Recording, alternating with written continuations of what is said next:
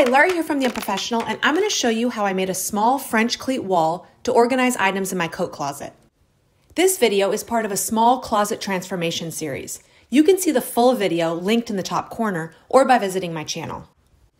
French cleat walls are typically found in workshops for tool storage, but with a little paint and finish work, they can look great in any space. They're adjustable, which is ideal for all types of organization. The first thing you'll need for a cleat wall is a flat space. This can be just a regular wall, or you can build a panel like I did out of plywood. Because I'm attaching to plywood, I can nail anywhere along the cleat. If you attach cleats directly to the wall, you'll have to locate the studs and nail directly to the studs. Now imagine this is a wall. One of the cleats, cut at a 45-degree angle, is firmly attached to the wall, and the other cleat, which is also cut at a 45-degree angle, is attached in the opposite direction to an accessory. Together, they lock into place, supporting the accessory without being permanently attached to the wall. I used a 1x5 to make my cleats and my accessory cleats, but a lot of people use 3/4 inch plywood for this. First, I cut the 1x5 down into pieces that were the exact size as the cleat wall space. Then I ripped each piece in half at a 45-degree angle on my table saw. I made a bunch of cleats this way, most of which I attached to the actual wall for my cleat wall, but the leftovers are what I used for the accessory cleats. There's other ways to make cleats, but this was the easiest and fastest way for me to make a bunch of cleats in my tiny woodshop dungeon. I think this is going to be easy to attach. I'm going to put a little bit of glue on it.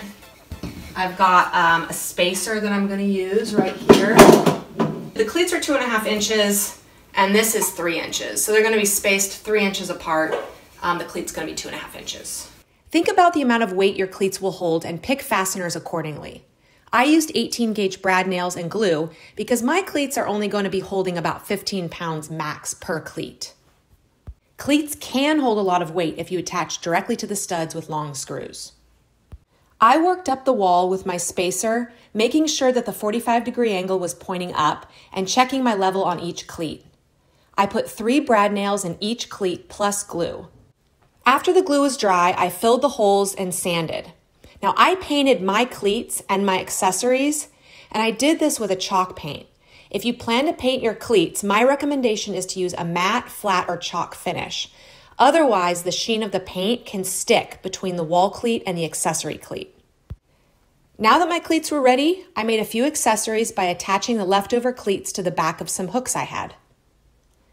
You can trim down the cleats on your table saw to make them thinner. Just be sure to trim from the squared edge and leave the 45-degree angle intact. I put glue on the back of the cleat, made sure the 45-degree angle was pointed down, clamped it, and nailed it together. I let the glue dry completely, and then I painted. Now test out your cleats and pat yourself on the back for a job well done.